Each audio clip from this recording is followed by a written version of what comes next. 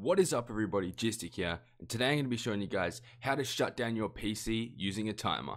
Let's get into it. The first thing you need to do is go to your desktop. This is where it works best, but you can do it in a folder or something, but having it on your desktop is just easily accessible. Then you want to right click, go to new, and go over to shortcut, and then right here where it says type location of the item, you want to go down to the description. You want to paste in this link right here, shutdown-s-t, and this last bit is the number of seconds you want to set the timer for. So right now this is set for an hour, but you can change it to up to 24 hours. It really doesn't matter. You can just set any time you want. You can double it, set it for 2 hours. I'll actually have a list in the description of the time, so you guys do not have to look it up or anything. So you can just go down in the description, copy and paste the amount of time that you want the timer to be set for, and you're set. And then after that, you can press next. Then you can name this shortcut. We'll just name it Shutdown Timer. Then press finish. And right here, you have a shutdown timer. You can click on this. Windows will shut down in 120 minutes. There we go. And also, it is a good idea to have another shortcut in which you can cancel the timer. So I'm going to show you guys how to do that right now. So you want to do the exact same thing. Go new, go shortcut. And then right here, you want to go down to the description again. And then go down to where it says cancel timer. Select that. It should say shutdown-a like this.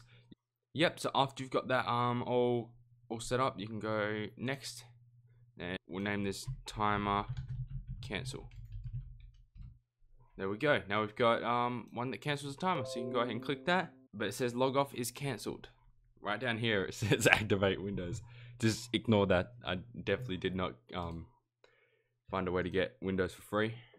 Alright, so these shortcuts do look a bit ugly, so you can go ahead and change it by going right click, go to properties, and then you can go to change icon.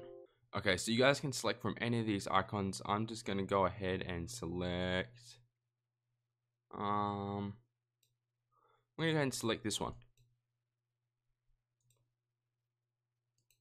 And it has changed. Now you've got a cool looking timer. You can do the same for this one.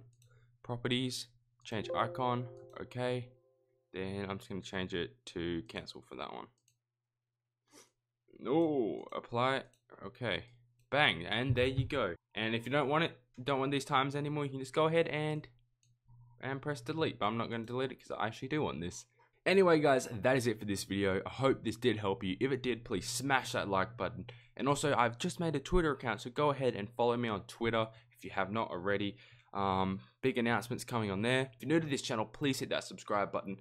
It means so much. And if you do need help in any way, please leave a comment down below. I will try help every single one of you, but it is hard because I get a lot of comments. But just know, I will try. Okay guys, that is it from me. Have a wonderful day, and peace out.